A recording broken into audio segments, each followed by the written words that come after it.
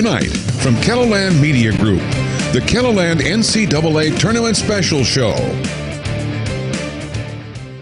Hi everybody, and welcome to the 2021 KELOLAND NCAA Tournament Show Special.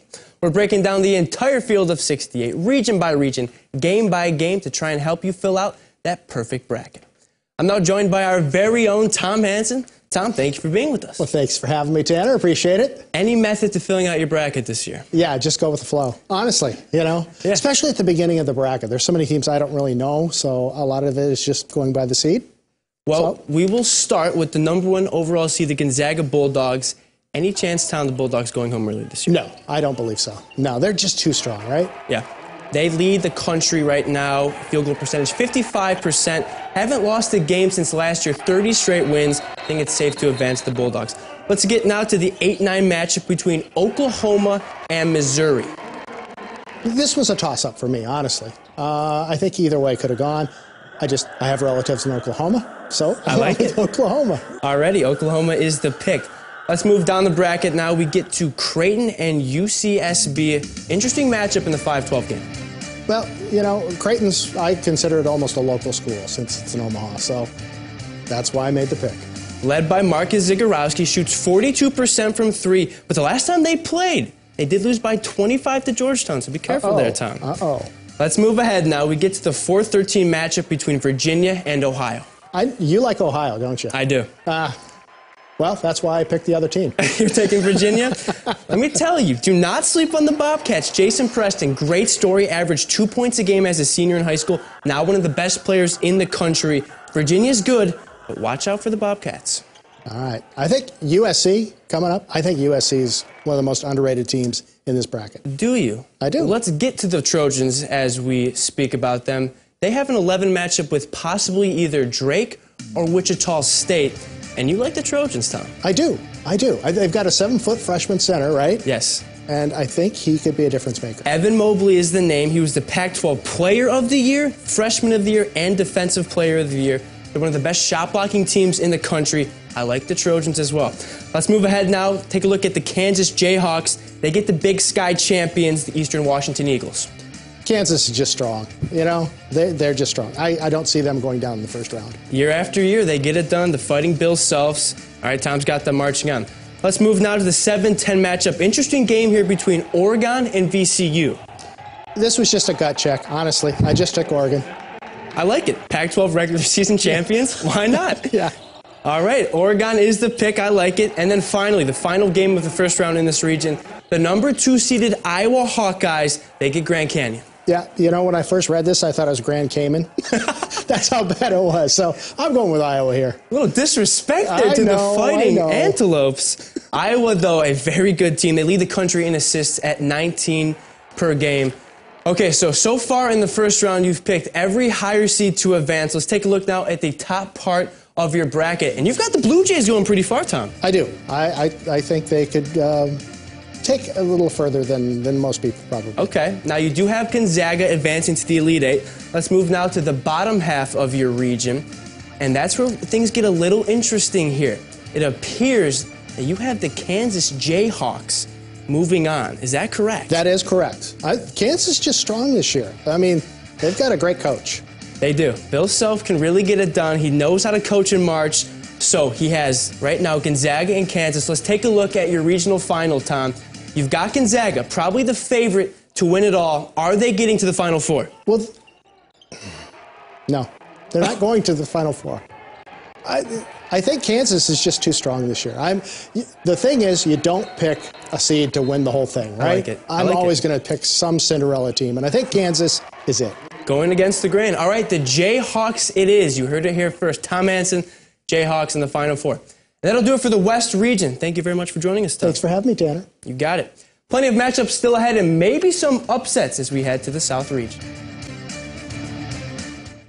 Time now to take a look at the South region, and to do so, I'm joined by Bridget Bennett. Great to have you here, Bridget. Yes, I'm just here for comic relief and to prove that anyone can fill one of these out. Any secret recipe when you were filling out your bracket this year? Okay, so I went to school in Texas, in Dallas. So you're going to see a little Texas nostalgia. And then we've all been cooped up. I'm so ready to travel. I really did where I'm looking forward to travel to the best. I like it. Well, I've taken a look at your bracket. You've got some crazy picks. Let's get right into it. And we begin with the Baylor Bears. They're the #1 seed. Bridget, any chance that they go home early?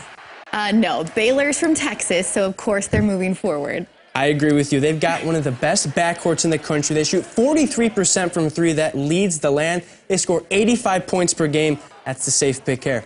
Let's move ahead now to the 8-9 matchup, one of the best matchups in the first round between North Carolina and Wisconsin. This one wasn't even a question. North Carolina. Wisconsin's too close to home.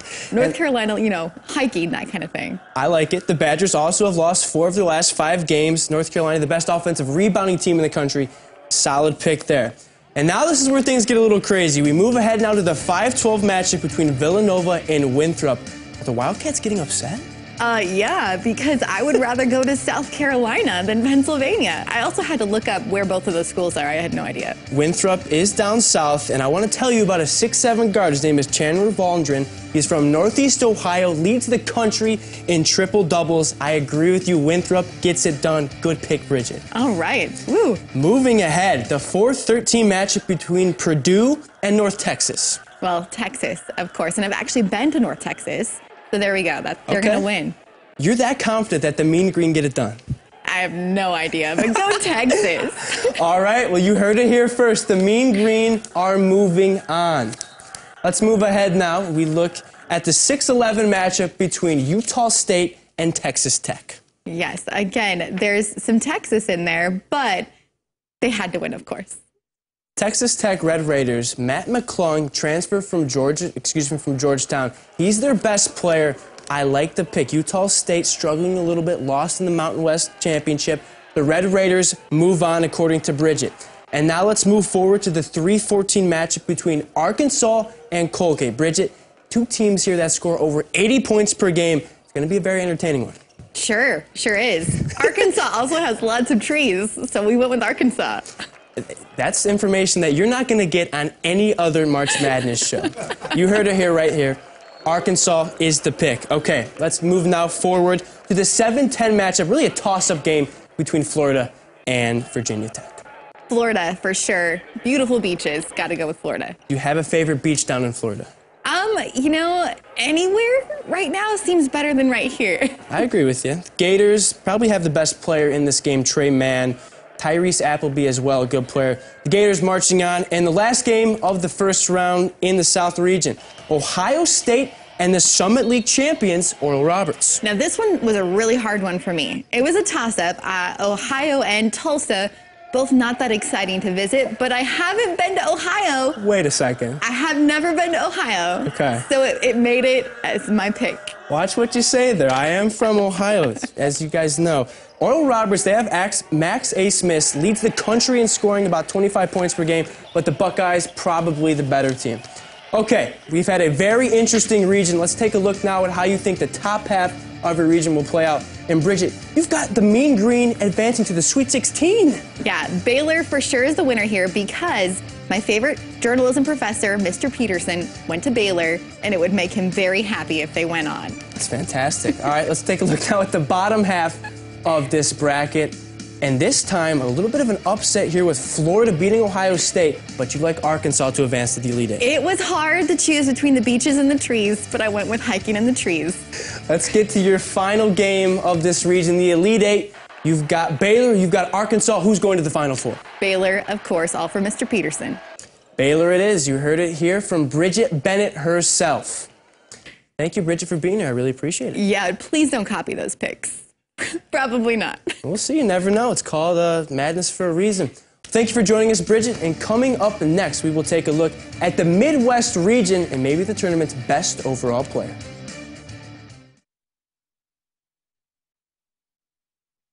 Time now to take it the Midwest region, and to do so, I'm joined by our very own Don Jurgensen. Glad you could join the show, Don. Hey, thanks for having me, Tanner. Now, I heard back in the day you used to play a little college hoops. I did. At Dakota Wesleyan, I was probably the best warm-up player ever. Heard you were a big dunker in warm-ups, is that correct? Yeah, I could throw it down with the best of them during warm-ups, yeah.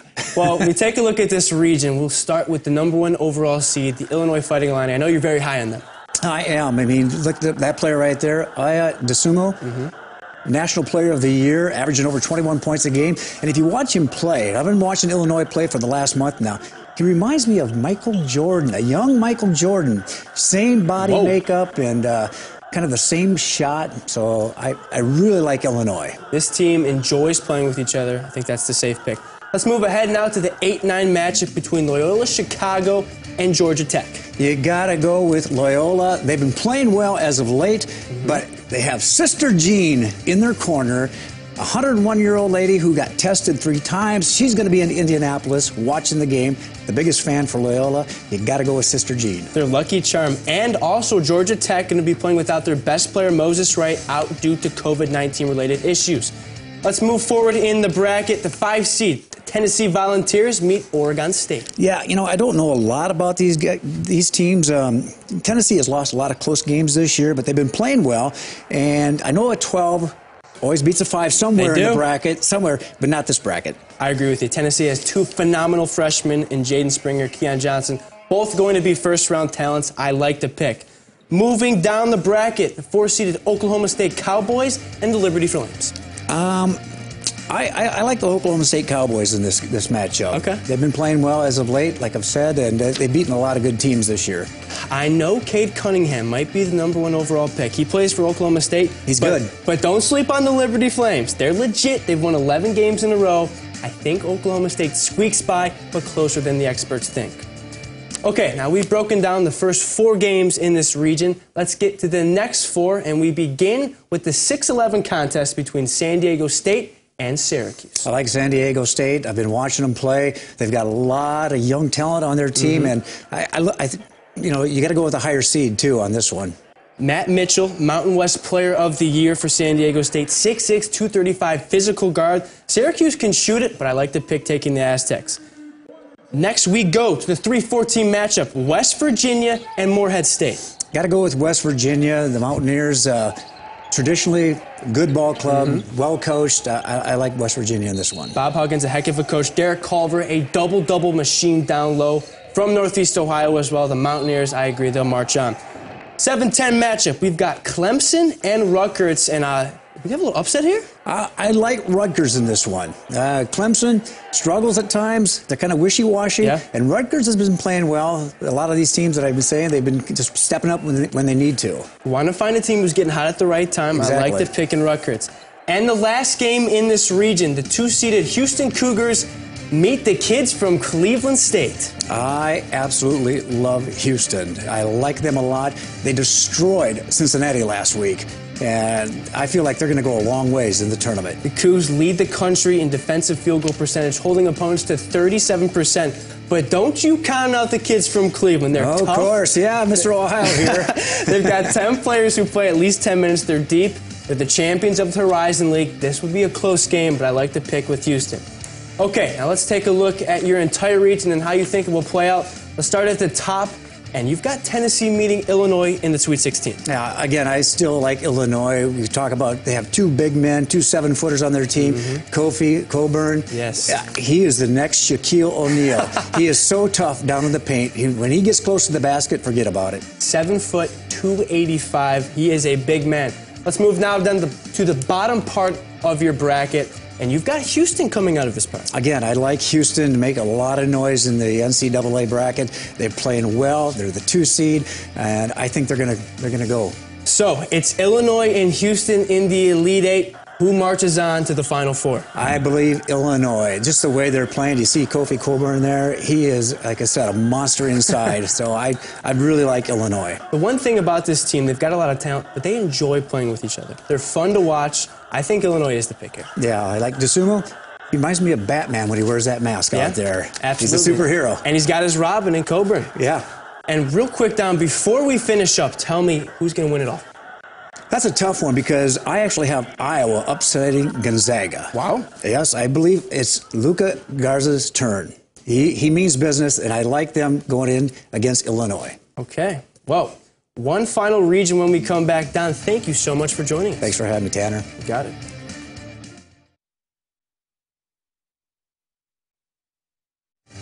Welcome back. One region left to go on the men's side, but before we get there, let's quickly switch to the women's NCAA tournament where the Coyotes and Jackrabbits are both dancing. After winning the Summit League tournament, the USD women clinched a berth in the Big Dance during a trip to San Antonio where the entire women's tournament will be held. They enter as an 11th seed and they'll get a chance to knock off the Oregon Ducks, who've lost 5 of their last 6 games. Tip-off time is set for 9 p.m. this coming Monday and can be seen on ESPN2. And the SDSU women Jackrabbits received an at-large bid to the tournament after completing a 21-3 regular season slate with 3 wins over top 25 opponents. The Jacks were given a 9 seed and they will meet Syracuse in the first round. This game can be seen and will be aired on ESPN2 this Sunday at 4:30 p.m. We've taken a look at the West, the South, the Midwest, and now it's time for the final region, the East, where the Michigan Wolverines find themselves as the #1 seed. And this Michigan team, when playing well, is as good as anyone. The 7-foot freshman, Hunter Dickinson, having a stellar season. Mike Smith, a terrific point guard. But the Wolverines enter the tournament a bit shorthanded. We'll talk about that a little bit later. I do like them to move on. Let's look ahead now to the 8-9 matchup between LSU and St. Bonaventure. Very good game here, and LSU is uber talented. Cam Thomas, as you see right there, scores 23 points per game. Trendon Watford, very skilled at 6'9", and Javonte Smart is an NBA point guard. I like the Tigers to advance to the second round. Moving forward, 5-12 matchup, and this one right here is for Dan Santella. I'm taking the Hoyas, baby. They're playing good basketball. They've won 4 in a row. Last time they played, they beat Creighton by 25 points. Now, if it's a close game, Colorado, the best free throw shooting team in the country, but I like the Hoyas to win this one, maybe even by double digits.